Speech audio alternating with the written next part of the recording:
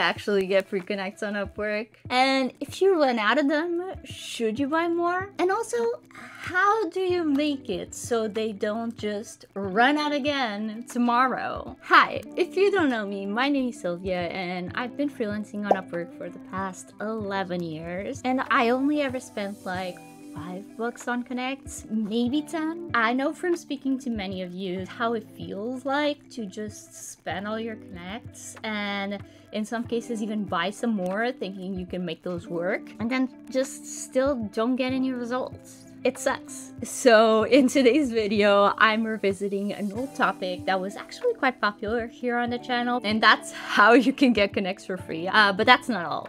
In this video, I'm actually going to extend that into other things that can help you make good use of your connects. We'll cover whether or not you should buy connects after you run out, what you should and shouldn't use connects for, whether or not it's worth it to buy Upwork Pro versus just buying your connects separately.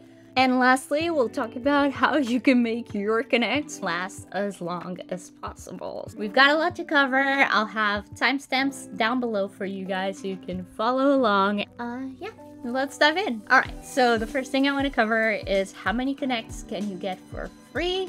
You'll receive 50 free connects within 48 hours when you create an Upwork profile for the first time. So if you're new to Upwork and you're still within those 48 hours, you're eventually going to receive 50 free connects. If you haven't yet, I recommend holding on to those until we get to the last thing. Other than that, you'll also receive 30 free connects, so that's on top of your 50, if you earn a Rising Talent badge. And in case you're curious, I'll have right here on the screen so you can pause to read what you need to get to Rising Talent. You'll also receive free connects, and they say the number in this can vary.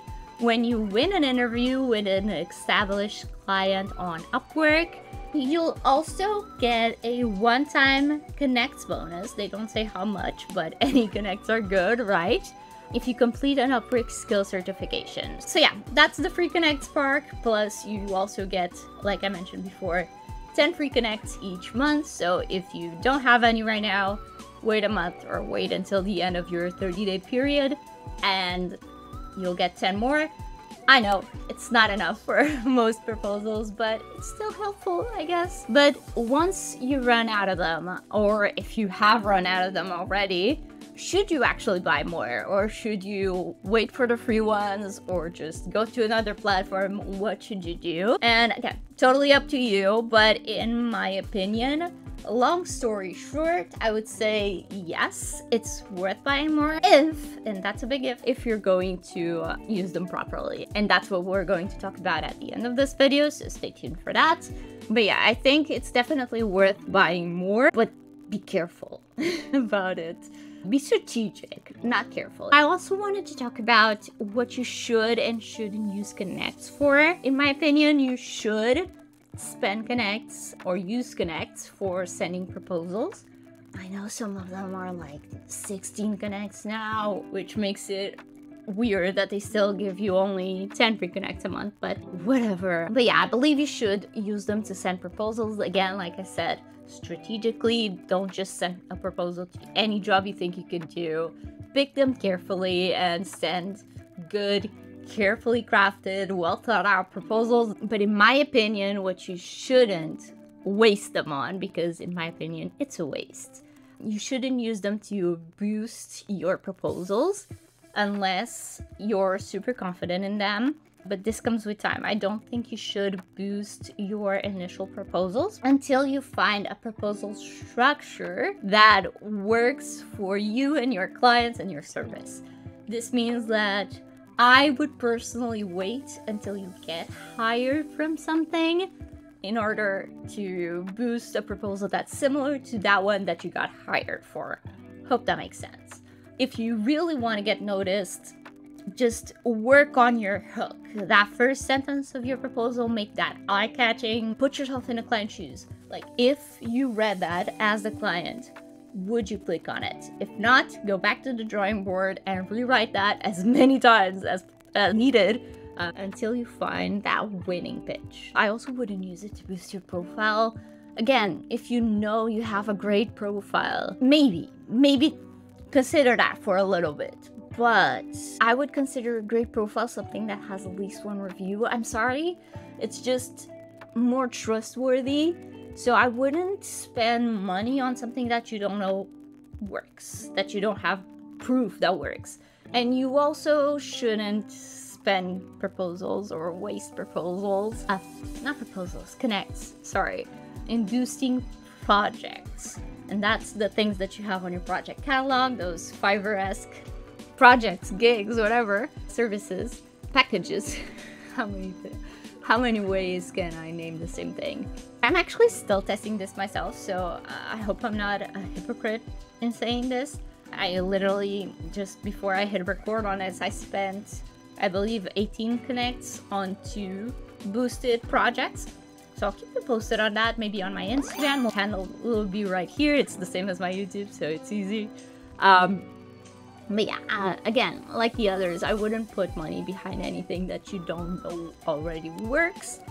Fourth thing I wanted to talk about in this video is buying Connects versus buying Upwork Pro. Because if you don't know, the membership, the Upwork membership, I did a full video on that. The link will be in the corner.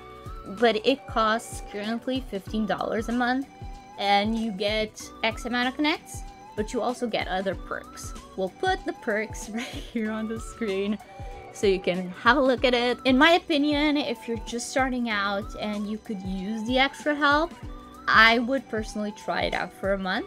15 bucks, it's not that much in my opinion, so just try it out for a month. Don't forget to cancel it, because I did, and pay for 2 months with no need.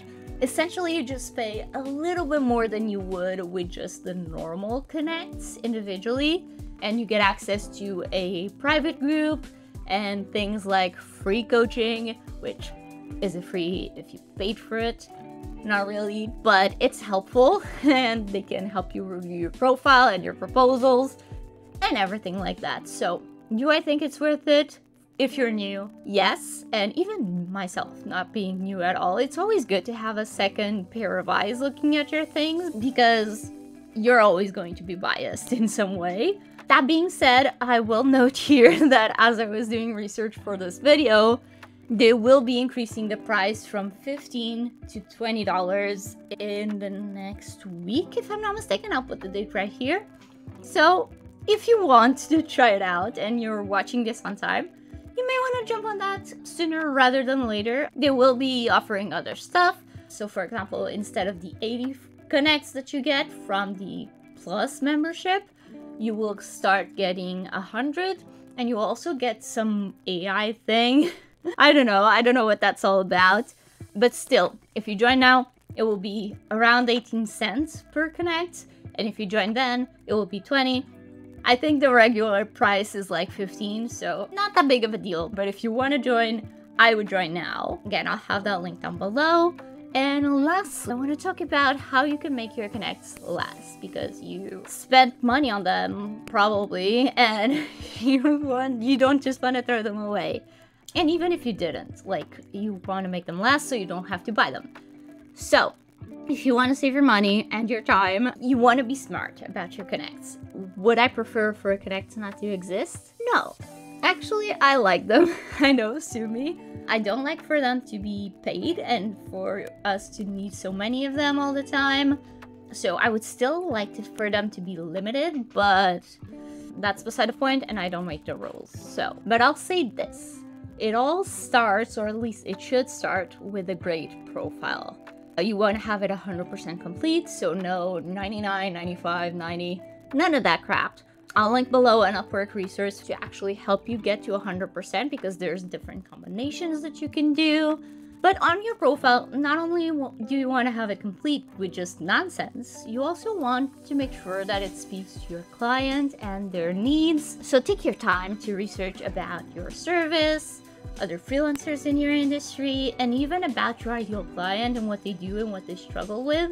That will all come in handy to craft the perfect profile, because truth is, I see far too many people just complaining about it, that Upwork doesn't work, and all that is oftentimes because they didn't work for it. Sorry. And of course, after you have a good profile, you want to start sending good proposals. And I actually did a full series here on YouTube reviewing my subscribers' proposals. So if you want it, I'll link it right here so you can see what to do and what to avoid.